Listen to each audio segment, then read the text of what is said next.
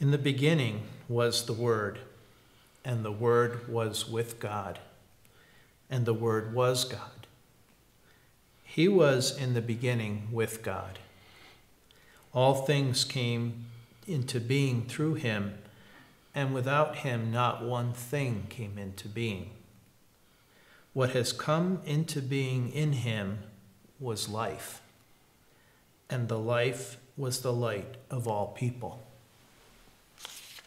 Continuing the gospel for December 31st, as Kevin and I greet you, the light shines in the darkness, and the darkness did not overcome it. There was a man sent from God whose name was John, and he came as a witness to testify to the light, so that all might believe through him. He himself was not the light, but he came to testify to the light. I know we greet you, just a few words from me, our friends and members of the Mount community near and far. We greet you on this time when we break into a new time, a new year.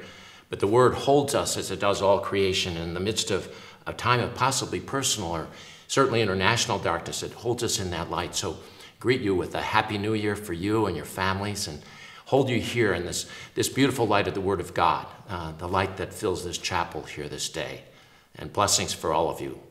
This is Dan Riley, and I'm so grateful to be with Kevin, my brother, here with the rest of our brothers and sisters in the mountain, greeting you for this new year. And I too echo Dan's sentiments with the reminder that he was in the beginning, and he will be in the future, and he is right now. So blessings to all of you, and know that you are being held right this minute by God.